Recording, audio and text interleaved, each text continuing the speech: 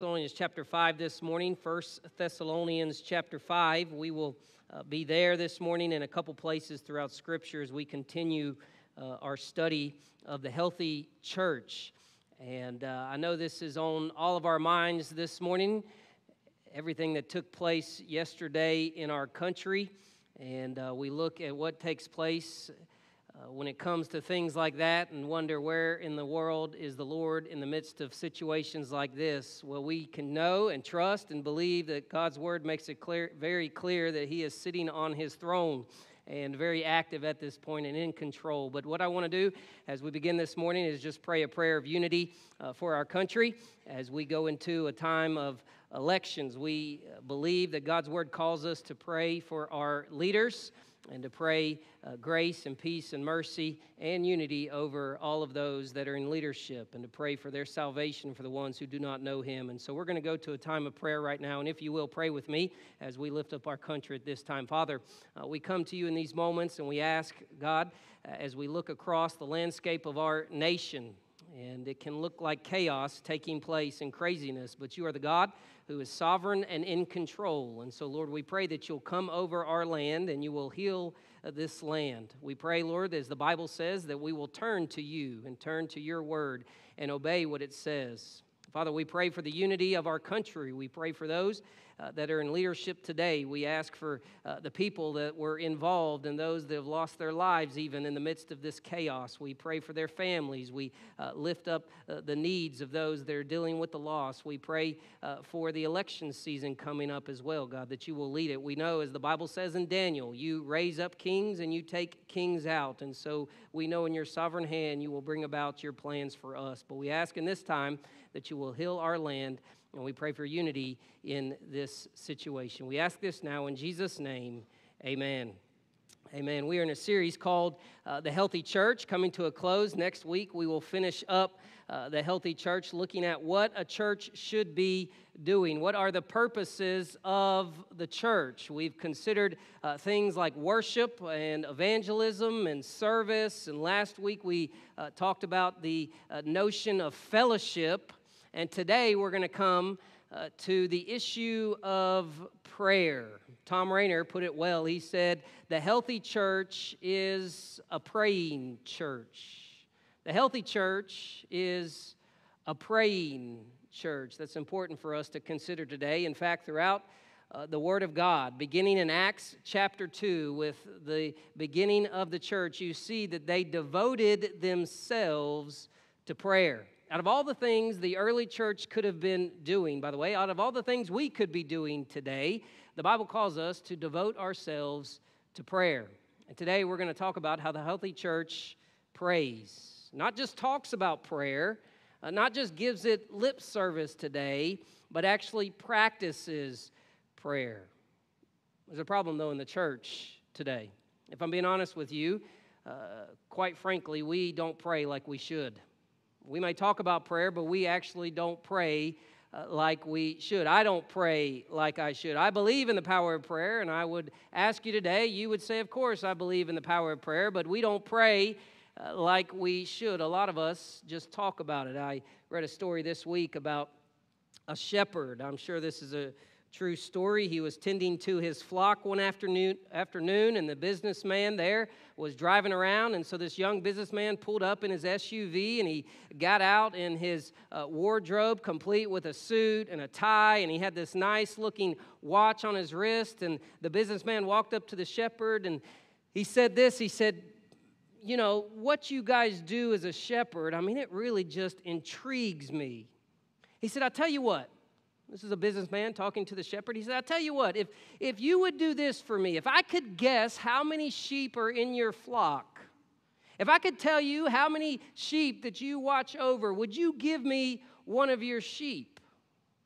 Well, the shepherd looked at the businessman, kind of confused. Why in the world would this guy need a sheep? But he said, well, there's no way he's going to figure this out. And so he said, well, of course, if you could guess how many sheep I had, I'll let you have one. And so the young businessman, of course, sneered, and he walked back to his car, and he opened the tailgate of his SUV. He pulled out this computer. He had this small little printer next to his computer, and he started typing in this GPS coordinate and used this NASA satellite thing, and he printed it out took the sheet over to the shepherd, and he said, "You have 1,235 sheep in your flock." The shepherd looked at me and said, "Wow, that's amazing that you could figure all that out." And of course, the businessman took a smile, and he picked up one of the animals there, and he put it in the back of his SUV. Well, as soon as the businessman was about to pull off, the shepherd said, "Hold on 1 minute. If I could tell you what business you're in, would you give me back my animal?" Well, of course, the businessman said, "There's no way he's going to figure this out." He sneered, and he said, "Well, I guess so. If you could tell me the business I'm in, I'll give you back your animal." So the shepherd looked at the businessman, and he said, "Well, you're a consultant." He said, "Wow, how'd you figure that one out?" And he said, "Well, there's a couple reasons that I figured this one out." He said, "Number one, you came here without being invited." He said, "Number two, you told me something I already know and charged me for it." And then he said this, I thought it was good. He said, "You also don't know anything about my business, and I'd really like to have my dog back." I'm going to try really hard to fit that into my sermon some way. No, the truth is, when it comes to prayer in the local church today, when it comes to prayer in our life, a lot of us act like a consultant.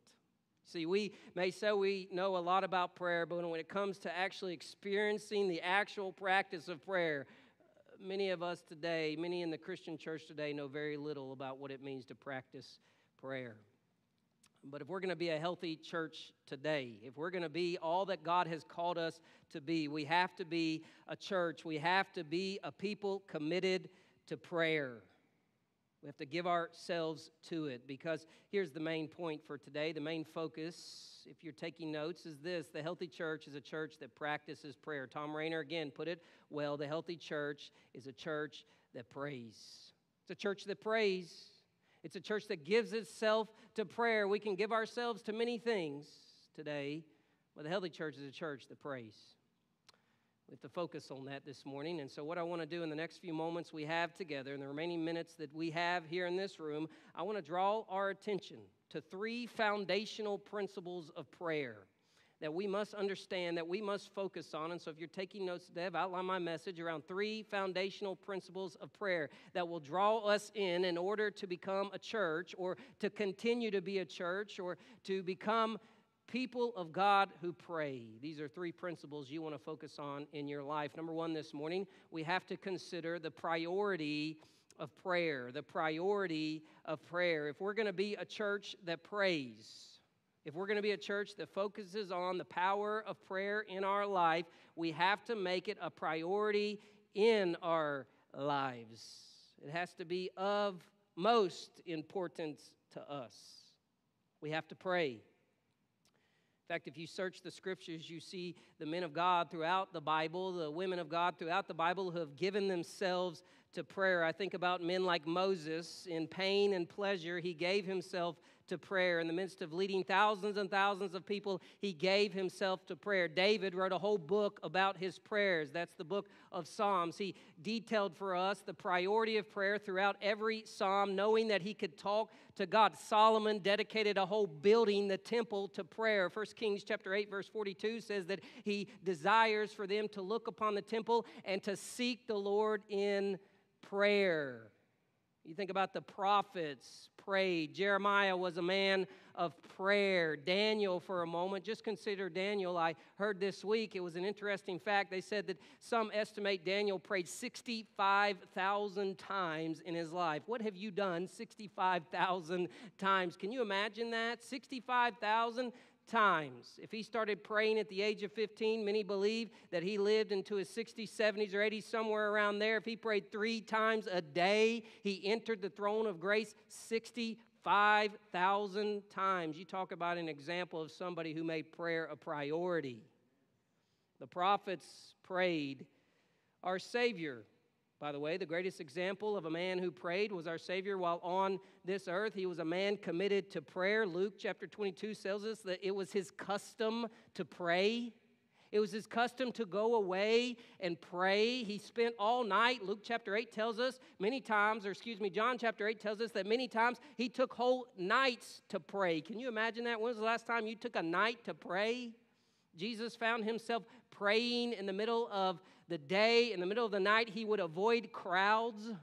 He would literally avoid people trying to seek him so that he could pray. He taught people how to pray. He encouraged people to pray. If our Savior can pray, can we not pray? Can we not make it a priority in our life? If that's what Jesus did, the Apostle Paul prayed, the early church prayed. Acts chapter 2, verse 42, what did they do? They devoted themselves to prayer. Acts chapter 1, verse 14 tells us that they continually sought the Lord in prayer. They continued to go to God in prayer. They made it a priority. Anytime you see the Holy Spirit move throughout the book of Acts, you always see a people who is praying. They prayed. The Apostle Paul prayed. He called his people to pray. And by the way, this is not just a principle that we see in Scripture. It's a command to follow. I want you to see in 1 Thessalonians chapter 5 this morning. Pastor Paul spent several weeks last year looking at this verse, but I think it's important for us to consider again 1 Thessalonians chapter 5, verse 17, a familiar verse to all of us. It says this, pray without ceasing. Pray and never stop. Always, as one translation put it, always keep on praying. Make it a priority in your life. This isn't just an example we see in Scripture. This is a command that we are to follow. It doesn't mean that we're going to be on our knees 24/7, but this is like, as Pastor Paul would say, a hacking cough. Something you're going to do recurring, something that is over and over and over again. We're going to make it a priority in our life. Is prayer a priority in your life today? Is it the first thing you go to, or is it just something that you consider when you need something? You see, if we're going to be about prayer, we have to first make it a priority in our life. Can't be second choice. It can't be something we just go to when we need something. We are to pray at all times and in all seasons for the Lord to move in our life. So is it a priority, or is it just a part of your life? Think about that for a moment. You may say, well, Pastor Nick, I pray. Of course, I pray. I spend a few moments every day praying, and then I go off to the next thing. Well, maybe it's just a part of your life, but not a priority. And many times we try to make prayer just something that we put into a box and we do on an occasion, but it's not all of life. It's not a priority. It's not the first thing we go to. Let me just illustrate that for you. I'm going to show you a picture up here and probably offend every single one of the cooks and chefs in here. JT already told me he was offended this morning, but I need to show you a picture here because I want to illustrate this for you. This is what you call one of those TV dinners. How many of you grew up on TV dinners? Okay, yeah. That's right. You're still eating it, right? We're going to pull one out today and eat it for lunch. We've grown up on TV dinners. This was the big thing. Or I grew up as a kid eating what we called Lunchables, you know. You got everything you needed right there in your Lunchable pack or in your TV dinner. And you had, you know, like your mystery meat there on the bottom. Not exactly sure what that is. I don't know. Salisbury steak. They know this. Some of y'all are eating this today, you know. Then you got your mashed potatoes up there, and then you got your green beans, and then I have no idea what that is in the middle. I think it's a brownie. I thought maybe it's what the dog ate for dinner or something. I don't know. I mean, you got everything you need right there in your TV dinner, right? That's why parents like it. You don't got to do anything but heat it up, and everything's separated too. By the way, I don't like my food touching. Anybody else like your food touching? No. It's going to be, that's why I like those plates that we do at fellowship meals. By the way, Miss Cindy, mark it down. I like those plates that have the individual cups, you know, so you can put like, you know, everything right here. Nothing touches, okay? You want it separated. Listen, some of us do that with our prayer life. You know what we do? We have our family life over here. We have our recreational life over here. We have our career down here. And then maybe up here, You following me today? Maybe up here we have our spiritual life. And up here, compartmentalized, separated out, we pray. Maybe 5 minutes a day we spend time in prayer. We say, God bless this day. And then God just sends us on like we don't need prayer anymore. See, some of us separate this out when we consider prayer, and this is our spiritual life, and God says that's not going to make prayer a priority. You're just making it a part of your life instead of a priority in your life. And if we're ever going to see God move in our church, if we're ever going to see God move in our life, it can't just be separated. It can't just be a part. It has to be a priority. So I'm going to ask you again, is prayer a priority in your life today? Or is it just your spare tire? You think about that for a moment. When was the last time you thought about your spare tire this morning? I would submit to you that most of you, if not all of you, didn't think about your spare tire today until I said it. You know why? We don't think about a spare tire until we, what? Need it. Till we need it. It's the same way with prayer. Some of us treat prayer like a spare tire. We just go to it when we need something. God, I'm in trouble. Will you help me with this? God, I'm not thinking about the good things in my life. God, I'm not thinking about all the moments in my life. I just need something. So what am I going to do? I'm going to pull my spare tire out. I'm going to pull prayer out and use it. God says if we're going to be a healthy church, we have to devote ourselves to the practice of prayer. We have to give ourselves to prayer. So I'm going to ask you again this morning, and I want this to sink in. I want to make sure that you hear it today. Are you prioritizing prayer, or is it simply a part of your life? I don't know about you, but I want to see God move in this place. I want to see God move in my own heart. I want to see God move in your life. It's not going to happen apart from us prioritizing prayer with everything we do. Some of us have simply just pigeonholed, I like this, pigeonholed our prayer life. You know what I mean by that? We've just separated it out. We siloized it. We haven't let it seep into all the other parts of our whole being. So you know what that means? That means when you're driving in the car with your kids in the morning, you know what you do? You pray. When you're at work and there's a problem going on, you know what you do? You pray. I like the way one author put it. In fact, I'll give you 4 simple ways. If you say, Pastor Nick, I want to start prioritizing prayer in my life, or I want to ensure I'm doing this, here are 4 simple times that you can pray. Number 1, you need to pray when you are in your waking moments. When you wake up from the day, Psalm chapter 5 tells us to pray. When you get up out of bed, when you open your eyes, God, thank you for another day. In your waking moments, you pray. In your, number 2, waiting moments, you also pray. When you're waiting on God to move in your life, you know what you do? You pray. When you're waiting in the car order line, when you're waiting to pick up your kids from the swim meet, when you're waiting to pick your grandkids up from the ball practice, you know what you do? You pray. When you're in the midst of a difficult circumstance in your life and you're waiting for God to move, you know what you do? You pray. You pray in your waking moments, your waiting moments, and you say, well, Pastor Nick, I want to prioritize it even more. You know what you do? You pray in your whispering moments. When you're about to walk into those meetings that are difficult at work and you can't say a prayer out loud, what do? You pray. You pray. When you're waiting on the doctor to come into the room because you're waiting on the prognosis, you know what you do? You whisper a prayer. In those moments that you can only whisper in your life, you sprinkle those times with prayer. So you know what you do? You pray. You want to make prayer a priority? You pray when you wake up. You pray when you're waiting. You pray when you whisper. And then finally, you pray when you're waning. You pray when you're waning, when you're about to go to sleep, when you're putting those kids to bed, when you're thinking about your grandkids. And you know what you do? You get in bed and you pray. Let your last thoughts be to God. Make it a priority in your life. And then here's what happens, though. Here's the second principle I want you to see this morning. When you begin to prioritize prayer in your life, not only will you understand and not only will you consider the priority, but it will also turn into the power of prayer. This is the second principle I want you to see today. They're connected. If you want to see the power of God move in your life, you will prioritize prayer. It's the same thing. As you prioritize prayer, if you're following me today, if you prioritize prayer, guess what happens? You begin to see the power of God in your life. You begin to see the power of prayer move in your life. This is seen throughout Scripture. I just want to take you to one place, though, this morning. If you go through the book of Acts, you'll see every time, Acts chapter 2, Acts chapter 4, Acts chapter 6, Acts chapter 8, Acts chapter 10, Acts chapter 11, all of these places, you see the men and the women of God praying and God moves.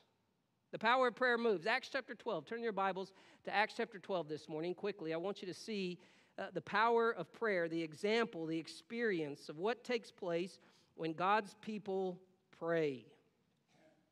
We find here in the middle of Acts, there are the apostles who are preaching God's word. Specifically, Peter is preaching God's word. He's preaching the gospel, and of course, the Jews are still angry at him. The Romans are not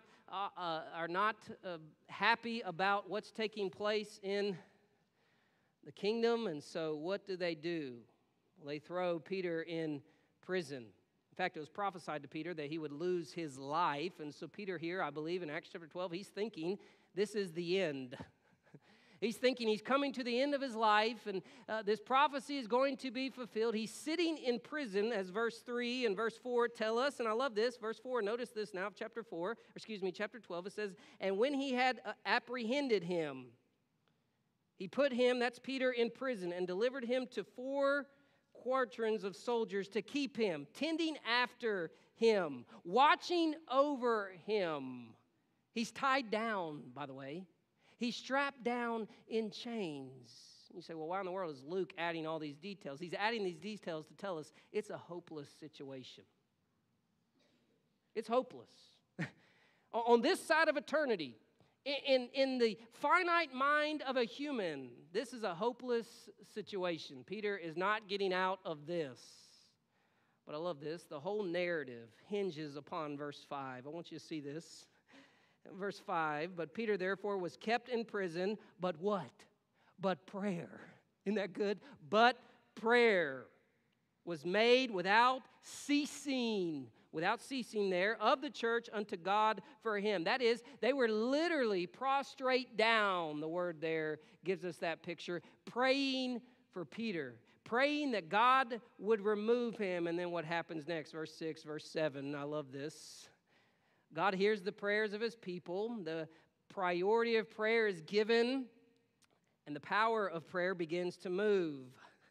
"And when Herod," verse 6, "would have brought him forth the same night, Peter was sleeping between 2 soldiers, bound with 2 chains." Again, hopeless situation. "And the keepers before the door kept the prison. And behold," we love that word, don't you? "Behold, the angel of the Lord came upon him, and a light shined in the prison, and he smote Peter on the side." In other words, he said, "Wake up, Peter. Wake up, pay attention. Somebody's been praying for you, Peter. Somebody's been asking to release you, Peter. You better get up and go." And what does he do? Peter gets up and goes, literally, as the guards are sleeping. This is only by the power of prayer that we see God move. Peter gets up and he runs out to a place of safety. The people of God are still praying as you read the rest of the chapter, and they don't even think it's Peter. It's like, we'll pray, but we're actually not sure what's going to happen here. God says, "I've heard your prayer." You prioritize prayer, and so now as a result, you're going to see the power of it.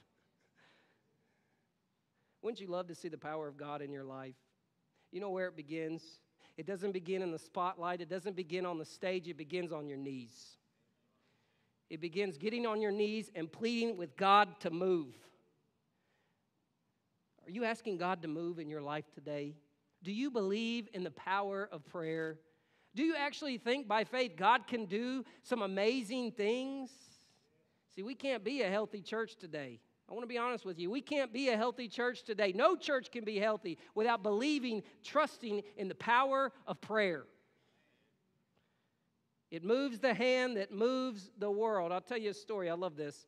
There's a man in church history. In fact, I told a story about him just a few weeks ago. If you ever want to follow somebody in church history that believed the power of prayer and actually experienced the power of prayer, I'd encourage you to read a man by the name of George Mueller.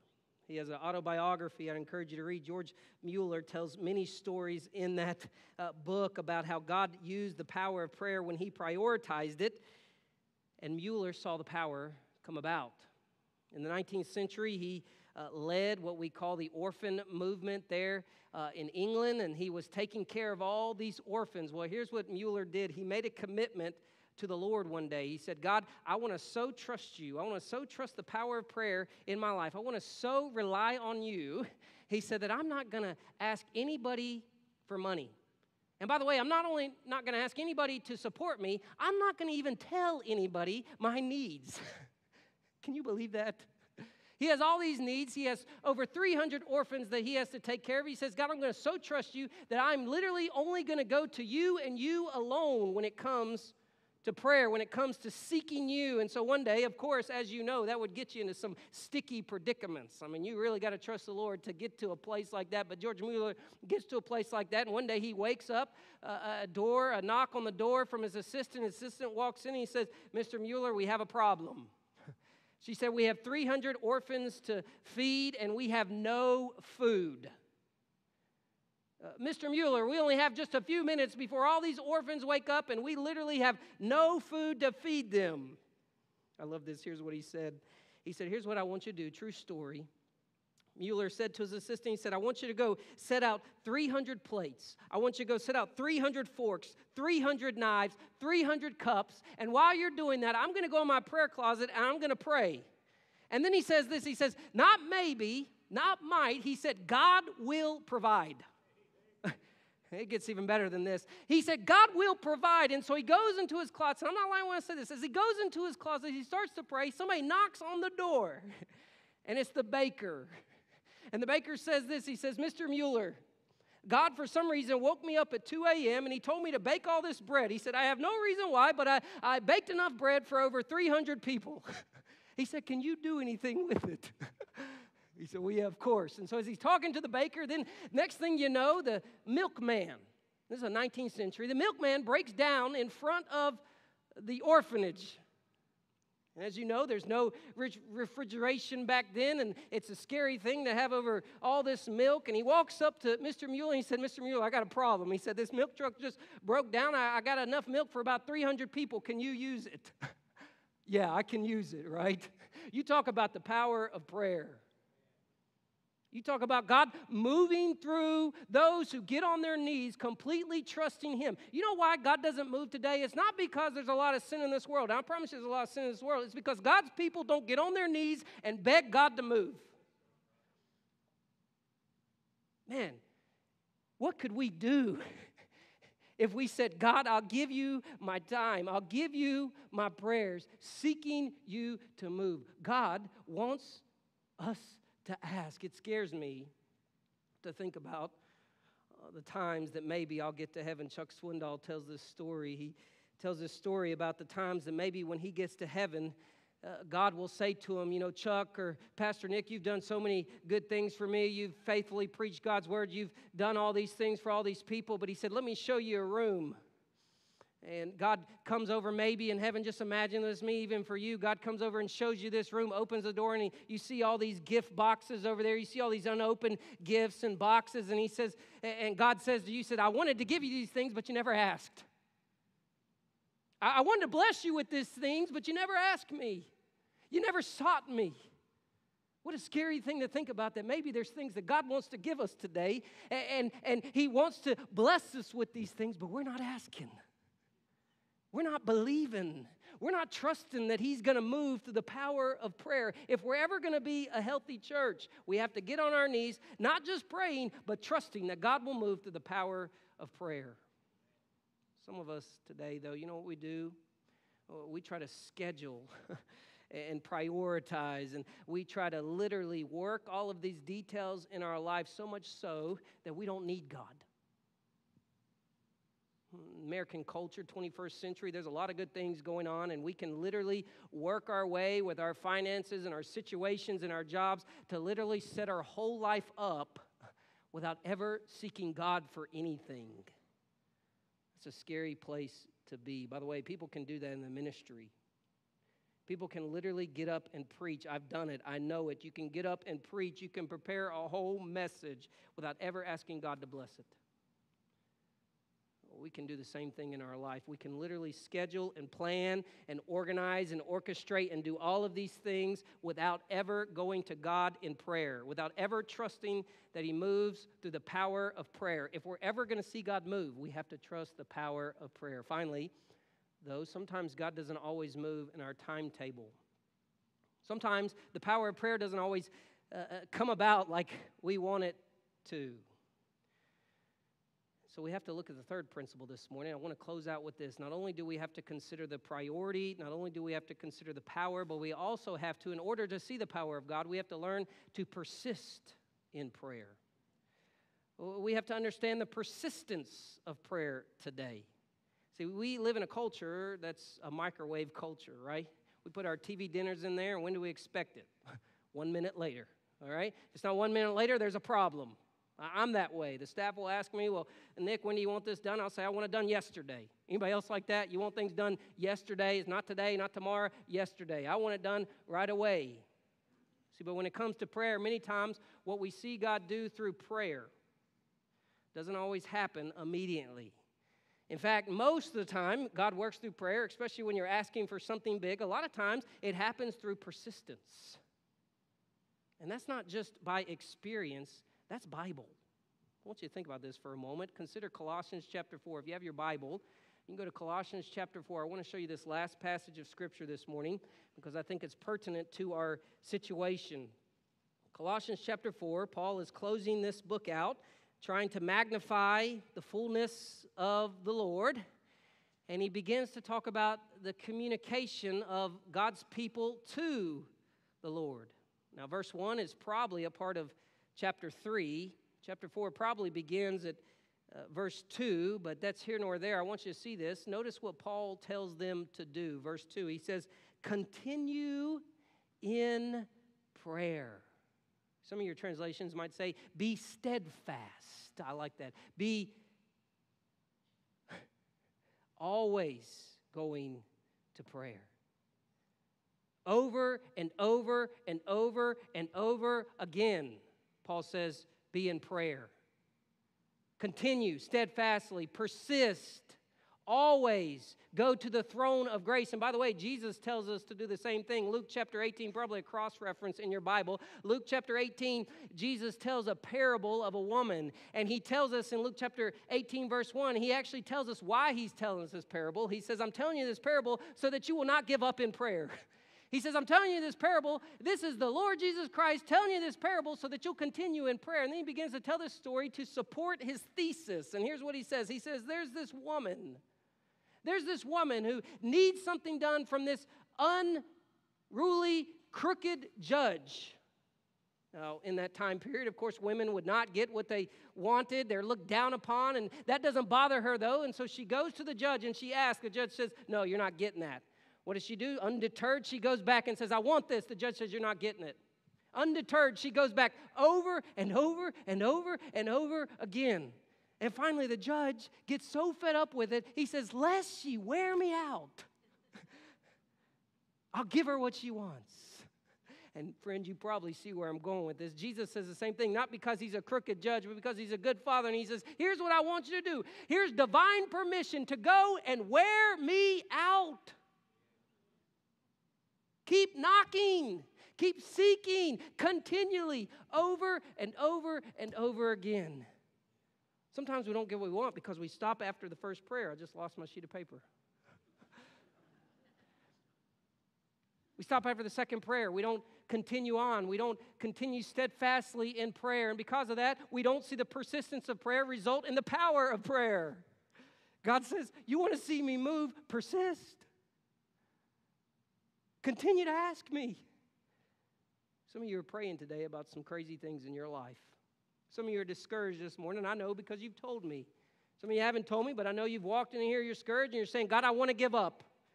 Pastor Nick, you don't understand. I've been asking God all these years for this thing to move in my life. I've been asking for a wayward child to come home. I've been asking God to save somebody in my life. You don't understand, Pastor Nick. If God would do this, he'd answer it now. I just want to quit. I just want to give up. Friend, if that's you, I want to ask you this one question. Who told you to quit? Who told you to stop praying? Who told you to give up? No, the Bible says persist, knock, ask, seek, continue. Seeking the Lord. Persist in prayer. We want to see God move.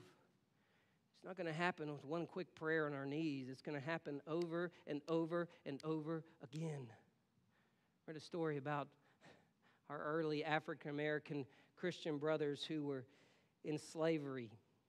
And it was told in the 1800s that they would find places in the fields to literally pray and get on their knees. And they would pray so much so that literally where they would pray, the grass would wear out under them.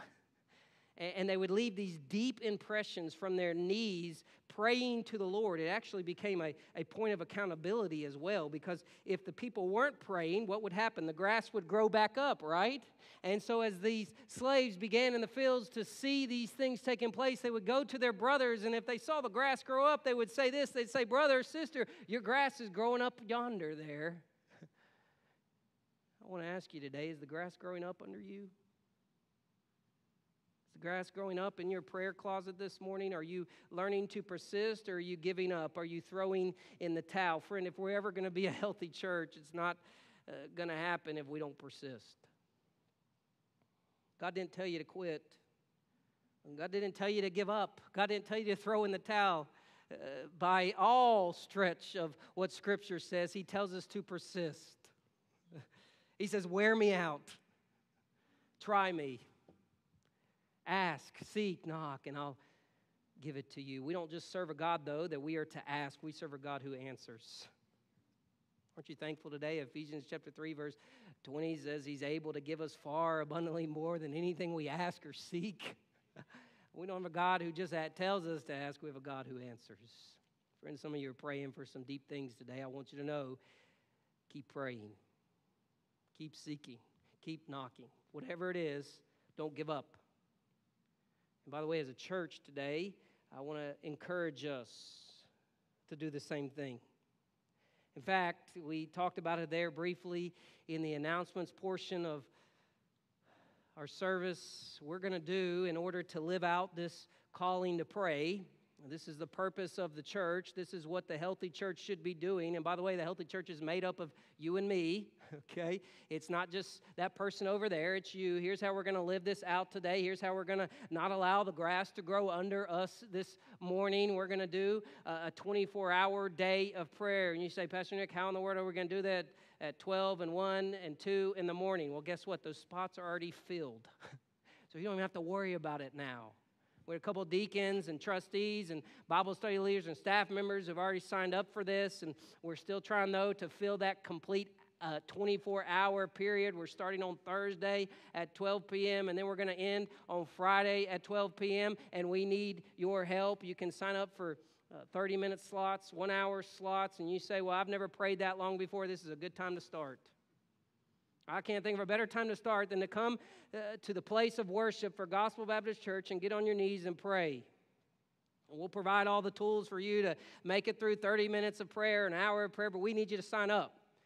We need you to be a part of this initiative. In fact, there in your weekly connect, you'll see some of the guides there that you can follow and sign up for. We need to fill those spots, and I want to encourage you, I want to implore you, I want to say this. I want to say we want to make it a priority, and we want to see the power of God move in our church, in our lives, and in our community. I want to ask you today, would you sign up? You can scan that QR code. My assistant Kaylee is going to be in the lobby there for you to sign up. If you don't do anything digital, she'll help you sign up after the service today. You can walk out and sign up there. We'll send an email today. There's many ways that you can sign up. Would you just consider doing that? You say, "Well, I can't do 2 in the morning, 3 in the morning." That's okay.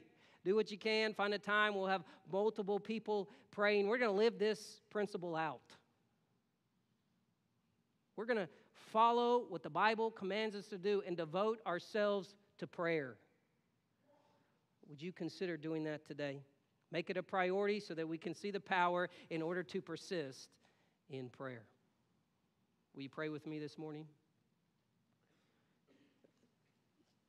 With every, again, head bowed, eye closed this morning as JT and the others come to just lead us in a time of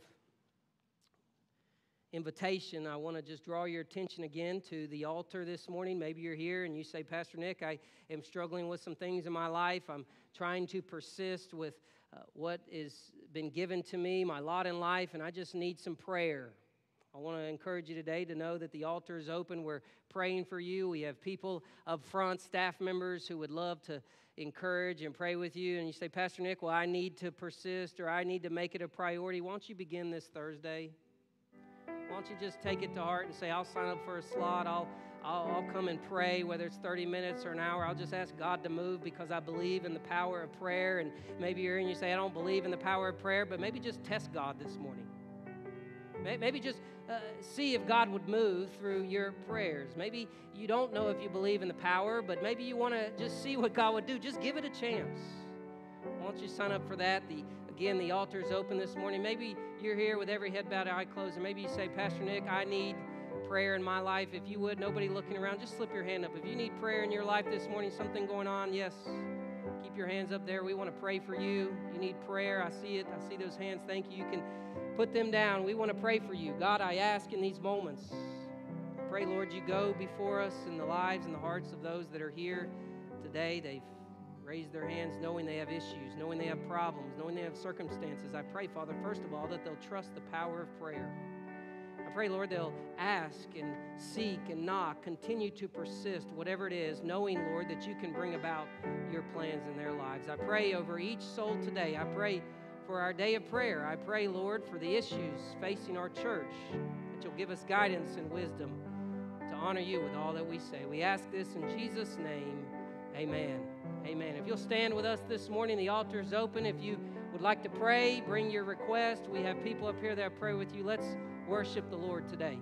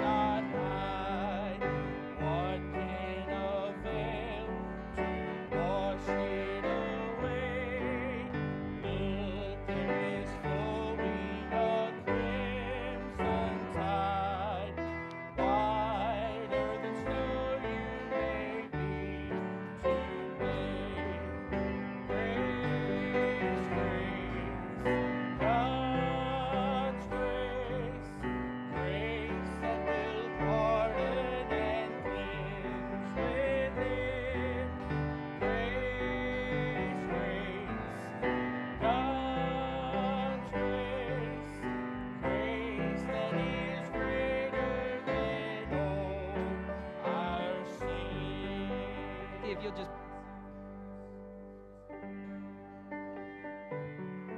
to know that there's power in prayer. And I know some of you are dealing with some things right now. You've told me. I just want you to know we're praying for you. We're lifting you up, whatever it is. I want you to know we're here for you. We don't have the answers, but we know who does. And we serve a powerful God who can encourage and strengthen and lift us up. And so I pray that you'll seek that in your life this morning.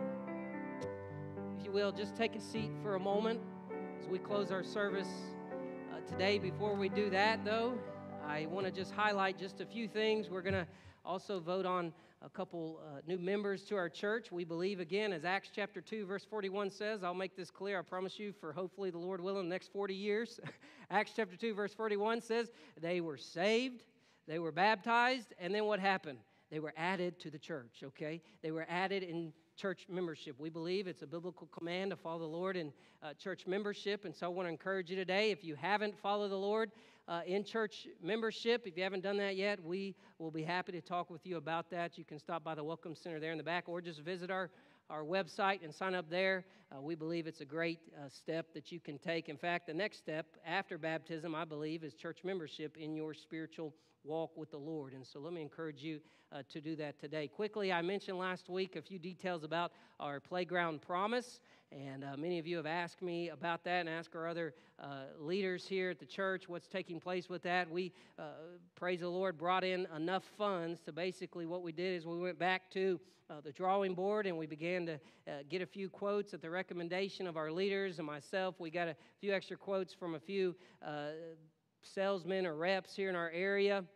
And so we finally believe we got a direction that we're going in. And so if you're interested in the next steps that we're taking, we're praying that in the next week that we can go ahead and get started on that project. It takes about 6 to 8 weeks to actually get everything in place, regardless of what direction we take. But if you're interested to see where we're going with that, I want to encourage you to stop by the lobby there at one of the tables. I believe at the round tables we have a half sheet. I had it somewhere here. We had a full sheet, actually, front and back, of some of the details and the reasons why we went or thinking about going in this direction, and then a few pictures of some of the items that we're thinking about and praying about getting. So I want to encourage you to stop by and pick one of those up on your way out. As again, we try to fulfill this Playground Promise. This is next generation ministry.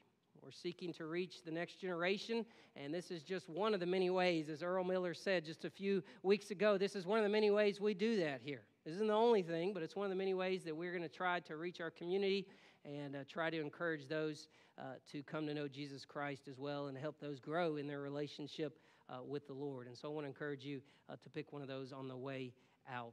Well, today we have two families joining our church. We were going to have a few others, but Michael and Ashley Garinger, pray for Michael today. I just found out right before the service that he is not feeling well and wasn't able to come today, and he surely misses that. But him and his wife Ashley were going to join today, but we'll try to do that next week when they're here. And so lift up Michael and Ashley in this time. His breathing is not doing well, and they're trying to keep him home and not have to send him back to the hospital. But today we're going to at least vote on two other families. The first member that we're going to vote on today is Mary Witherspoon. Mary, if you're in the room today, I actually did not get a picture. If you'll just stand for me. Mary, there she is in the back, all the way in the back. Mary, if you'll just stay standing for us for a moment. Mary and I met this week, and I heard her salvation testimony and how she followed the Lord in believers' baptism. It was actually 2008 here at Gospel Baptist Church that she was led to the Lord. Laura Weeks assisted in that. God used Laura to allow Mary to see her need for Jesus Christ. And so it was here at Gospel that she came to know Jesus Christ. And then about 2015, 2016, when her mother was diagnosed, that's Margaret. Many of you know Margaret, her mother, who was a longtime member here at Gospel. Mary followed the Lord in believers' baptism at Fairview Baptist Church. And she does not hold a place of membership, and so she'll be joining our church by statement of faith. And then in a moment, I'm going to invite Pastor Paul up to introduce another couple in our church, but I failed. I don't know if I failed, but I feel like I failed to open up the business meeting. You're supposed to open up a business meeting, and so let me do that. Make sure we're following our Constitution and bylaws. And so here's what we're going to do. We're going to vote on Mary, and then Pastor Paul will introduce another couple. But let me open up the business meeting for us this morning. So before we go any further, do I hear a motion to open our membership meeting? Motion by Ryan Hazelwood in the back, second by Gary Brown there up front. And again, Mary Witherspoon, if we vote on her, will be joining our church. And then Pastor Paul, if you'll come up here, and Pastor Paul will introduce the next family that will be joining our church, and then he will be leading the vote and closing our service out.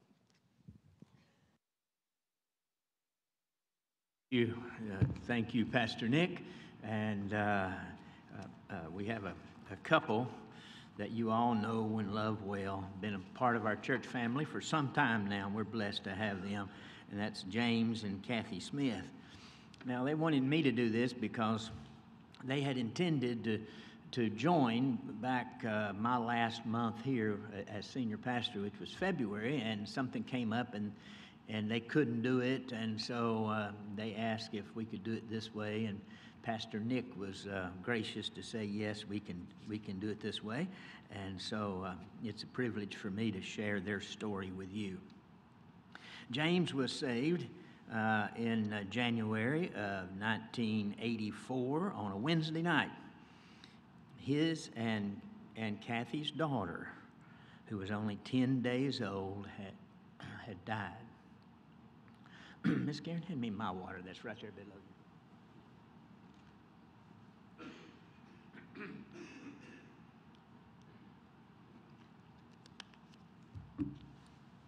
You think I could do this for 5 minutes without getting choked, wouldn't you? Excuse me.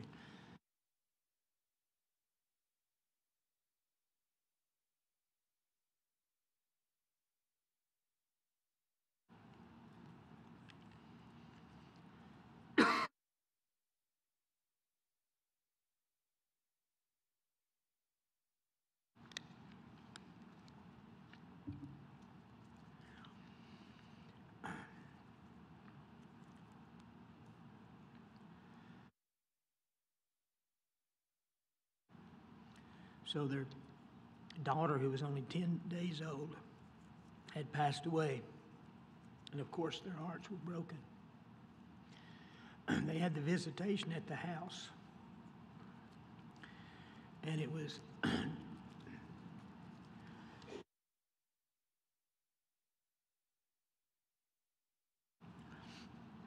and it was at that time, the night of the visitation, when James slipped into a room by himself and trusted Christ as his Savior. And sometimes God uses those broken times, doesn't he? He really does. And now, of course, he knows he'll see that 10-day-old daughter again one day, and because heaven is our home.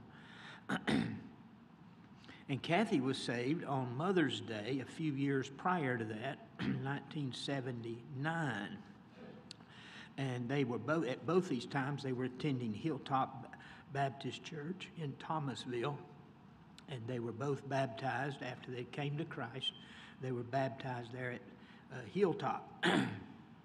They've been faithfully attending here for some years. And as I said before, a sweet part of our church family. Excuse me.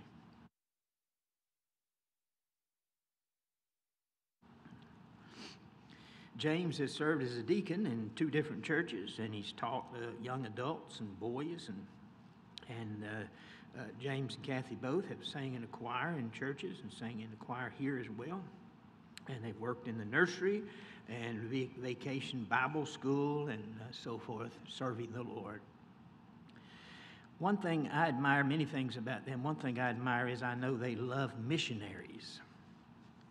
They may not want me to say this, but I know that behind the scenes, what other people don't see, I know they help missionaries. They have a real heart for missionaries, and that's always been a real blessing to me. I'm so happy that the Lord has led them here to gospel. I guess I should have had you stand. Go ahead and stand, James and Kathy, there, if you would, please, and your pictures on the screen. And then Mary, wherever you were at the time, would you stand again? Yes, God bless you, Mary. So, with these presented to you, do I hear a motion that we receive Mary Witherspoon, James, and Kathy Smith into the fellowship? Terry Smith, Terry Miller, and then Adrian Whitley with a second. All in favor, make it known by raising your right hand and say amen. Amen. Amen. Any opposed, like sign. Thank you so much. God bless you. Now, we want you to, as soon as we dismiss in prayer, Mary, you come on up, and the Smiths will be right up here with you, and y'all just stand across the front here, and folks can come around and shake hands or bump elbows or whatever y'all are comfortable with. Isn't the Lord good? He is good. Stand with me, please. And when we dismiss our service in prayer, that will close our business meeting as well. I think of that passage when Jesus' disciples said to him, Lord, teach us to pray. Wow, great message today. As we leave, let's leave with that prayer on our heart. Lord, teach us to pray. Father, thank you for your great love for us. Thank you for this wonderful day, your day, to come and worship you. And thank you for the special singing and how beautiful that was. We thank you for the message from God's Word. Now we thank you for these new members. And we pray you'll bless them, and may the church be able to be a blessing to them, and may they in return be a blessing to the church as we all serve you together and love each other and hold each other up and continue along in our journey of faith and loving you. We pray you'd bless us as we go now. Use us to touch the lives of others. We ask it in Jesus' name. Amen. Amen. Have a wonderful day. God bless you.